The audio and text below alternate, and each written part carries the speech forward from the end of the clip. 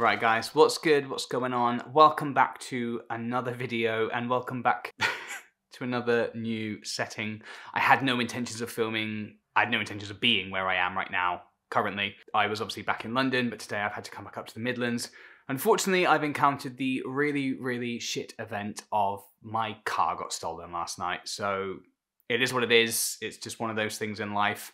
I'm a big believer in there's no point getting upset or angry over things that you can't control. Am I pissed off that there's scummy people that would want to steal someone's car? Yes, but this is what insurance is for, so it is what it is. So I've come up to the Midlands for a couple of days to spend some time in the comfort of being with my boyfriend and wearing his hoodie and just get away for a couple of days. So yeah, so that's why I'm back here. But same as the last time I filmed here, Reese is at work this evening. So I thought, right, what better opportunity than to finish off the last 2 episodes of Heartstopper. So yeah, I'm just thrilled to be able to have this opportunity just to at least make these couple of videos. So that's exactly what I'm gonna do. I'm gonna focus my energy into that instead of negative energy into people that like to steal things from other people. So it is what it is. Now, as always, guys, thank you so much to our amazing, ever-growing community over on Patreon. I'm almost kicking myself that I didn't open up Patreon earlier in my YouTube career because it's the best thing that I've ever done. I'm having an absolute blast creating exclusive content over there and just really engaging with you guys on a whole other level. So thank you so much. And as always, I want to give a special shout out to our top tier members. And today I want to give a huge thank you to Diana Ferreira Lopez. Diana, thank you so much for your support, especially right now with everything that's going on. This kind of support from you guys, everyone on Patreon, but you top tier guys, it just means the world to me and is gonna make such a huge difference in my life and in the ability for me to make this content for this channel. Just thank you so much. It truly, I'm lost for words every time I think about it. I'm just blown away. So thank you so much. I'm loving the conversations that we're having on Patreon. So Diana, thank you so much. I really appreciate you. As always, I will be posting the full unedited reaction over on Patreon a day earlier than on YouTube. So if you're really enjoying these reactions and you want to see the full unedited version, then head on over to Patreon and come and join us. And I really thank you all for your support. Right, so straight into Heartstopper episode 7. We are almost there. 7 is my lucky number. I'm super excited. So episode 6 finished. Episode 6 was an amazing episode. It's one of my favorite. Obviously, there's continuations of Nick's acceptance in his own bisexuality, amazing developments within the friendship group, within the Future Paris squad, and the episode ends with the big music concert that you get to see the first moment where Nick's really kind of starting to support Charlie, and their relationship is blossoming and it's beautiful and it's wonderful and we love it and we're here for it and we stan it, and thank you, Alice. Yes, so episode 7, I am slightly dreading this one because I know that it's not a great one, but we're gonna jump straight in and we're gonna see what happens. Netflix. How did you just appear out of nowhere? Older sister magic. Oh, with his friends. There's always such like a beautiful like golden hue in all these scenes. I love it. Oh my god, so many pairs of Converse. Nothing. I thought I had a lot of Converse, but wow. Next. She is the best older sister. Thanks. I really hope that they do some form of adaptation. 1 of this winter, but 2 of Solitaire, so that we get to see more from her, because I think she's amazing. And like the actress and Tori, and I'd love to see more of that story arc. I think there's something quite meta about the fact that me and Tori have the same birthday, but she's the most amazing older sister, and my older sister is homophobic. Something quite meta about that, and I'm kind of here for it. I'm gonna wait for this loud car to pass. Oh god. I love the way this is lit with like a spotlight almost, but in like comic book form. If any of those boys says anything. 1, his dad is such like a pillar of like positivity. I love him. I love him in the books as well. Like, I can't remember which book it is, a scene where Charlie's mum kind of snaps at Charlie about Nick, and Charlie's dad jumps in, like, I can't remember what the exact phrasing is, but he's like, you didn't handle that very well, and she's like, she says whatever she says, mumbling. But yeah, I think he's just such a nice kind of underdog, I would say, character, and I'm excited to see more of Charlie's parents in the next follow-up seasons. Yeah, love it. And another classic Nick jumper. Well, you kind of are a gay nerd. The banter is so cute. Nothing wrong with being a gay nerd. Oh, for fuck's sake. That phrase, I didn't hear that last time. But I can't remember what he says there, something, look at him like a little girl. I hope at some point we get some kind of understanding as to why Harry is the way he is. Maybe a little backstory would be nice. Understand maybe what his home life is like, or if there's I'd like to know. Because, I mean, I say that, I'm acting like everyone's kind of a really complex character. Some people are just pieces of shit. Harry might be one of them. Ben lurking as always. I'm not really hungry, to be honest. There it is, the foreshadowing. Char. No. I like it. Can they just leave the rest of the group and just enjoy the cinema by themselves? Because they're just the cutest. But I do think, I know we've spoken about it before, I think that foreshadowing of Charlie's eating disorder is so fucking powerful. It's so subtly hinted on, and it's so nuanced that again, I've said it over and over, but I really do think it's telling of a lot of people's mental health struggles, that the signs are not so small. The signs can be so easily overlooked, and it's just so heartbreaking. And yeah, I just think it's so powerful the way that they've touched on that in this. I keep pausing it. Reminds me of two things. One, this is reminding me of my first ever kind of cinema date. Was with an ex of mine of many, many years ago. Well, a long time ago now, actually. God, I'm old. I'd never been on a cinema date before, and we went to go watch, I think, one of the Pirates of the Caribbean, if I remember correctly. And I just remember having the best time. I think cinema dates are underrated, and they're so cute. And the second thing is just reminding me of, is I had my first ever experience of a recliner cinema the other day. Reese and I went to go see the new Top Gun film, and the local cinema to here is like one of the Odeon Luxes. Oh my God, why have I never experienced that before? Anyway, rambling. I so desperately wants to like have that connection with him, doesn't he? Oh, the little pinky. That's fucking cute. You're a dog. I don't remember that. Like, why can't we normalize that? Why can't we normalize a group of lads that go to the cinema together? One of them just happens to be gay or bisexual. The fact in normal society that you wouldn't even bash an eyelid, whoa, double entendre, bat an eyelid if Charlie was a girl there. So I just hope and pray that one day that we get to a time where that is normalized. Quick question. What's it like being gay? Here we go. Piss off. Like I feel sick in my stomach. It's none of your fucking business. What about Nick's not even my type. You definitely have a crush on him. No. That kind of gets me as well. Like, you can kind of see that that's still kind of like, Nick obviously knows that Charlie is only saying that in the moment to kind of defend himself and to defend them both. But even just hearing Charlie say that, you can tell it kind of hurts Nick. But it fucking kills me that no one else in this group, and this is the way it always is, no one else in this group would stand up like Nick would do and be like, Harry, what you're doing is wrong. Fucking leave the kid alone. It's just infuriating. You do. Stop. Wait. And my heart rate is so high right now. I'm so sorry. It's fine. No. Nick's apologies always feel like really tender Harry and was really being a complete genuine. idiot.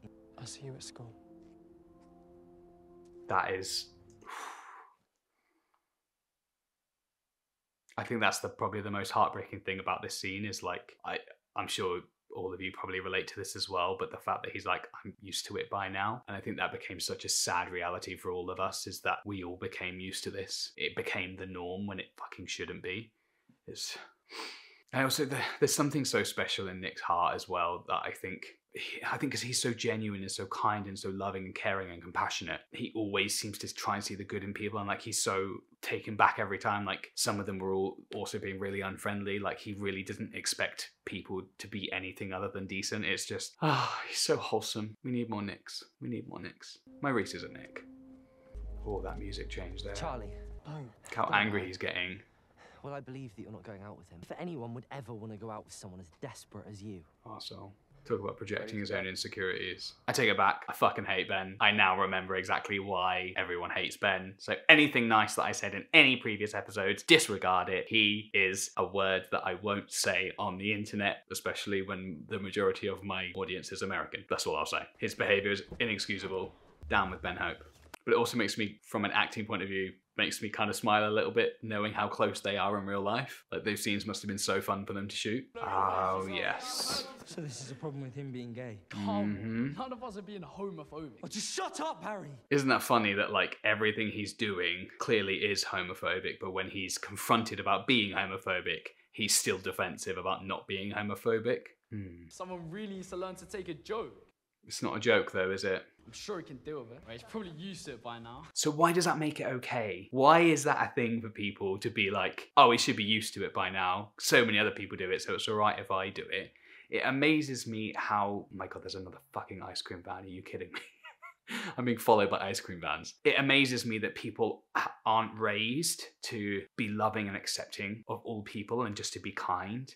Is that just kids, or is that the way people have been raised? Like, it truly blows my mind. Can't help wanting to protect him, can you? Because he's a pathetic little fag. That word. I'm not a fighting kind of person, clearly, but I don't know how I would react if someone genuinely called me that. People like Harry need to be put in their place, I think, sometimes. But yeah, that word.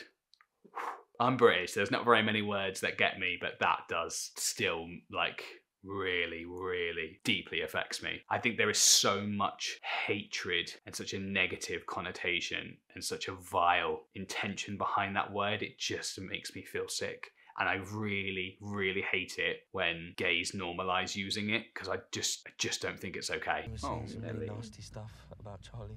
Sweetheart, you know fighting's not the answer. I know. We know, Mum, we know. But sometimes she knows Charlie's as well. a special friend, isn't he? See, she knows. Oh my God, imagine if he'd come out in that moment. I think it's that music that's just got me, but oh my God. Yeah, she knows. Charlie always looks so cozy in bed. Ask Nick Nelson. He's got some serious anger issues. Do you have a fight? Yeah, he starts a fight when I've done nothing wrong. What's going on? You okay? I really like that Charlie, 1, doesn't cower away from Harry in these moments, and 2, doesn't respond to him. I think it's so important. I think me at that age, if one of the people that always used to say homophobic shit to me was like, you know, I'm joking, right? I'd have kind of diffused that situation immediately and gone, yeah, I know. And I love that he doesn't. I love that he just says nothing and stays silent and impartial. I love that. At least he knows his place. Oh, go fuck yourself. Tal might be onto something there, though. Didn't get hugged much as a child. I think we need a bit of Harry context. He started Look at Charlie, looks so panicked. You can see it in his eyes that he's thinking, this is all my fault, this is all my fault, this is all my fault. I'm tired of all of them. Oh, fucking hell, it breaks my heart. They're just so wonderful. Fuck's sake, Alice, this music. When people say they aren't music people, I will never understand it, because it just gets me every time. You know that'll just make you both a target. Yeah, well, I can see that now. She's so wise. She's always so wise. Is there something actually going on between Nick and Charlie? There is, isn't Oh there? my God, I don't remember this scene. Yeah, Oh my They're going God. out. I genuinely don't remember this scene. Tara and Oh Darcy. shit. But Charlie wants to tell you himself Oh, Tal looks at the heartbroken. milkshake cafe. Oh, that's not good.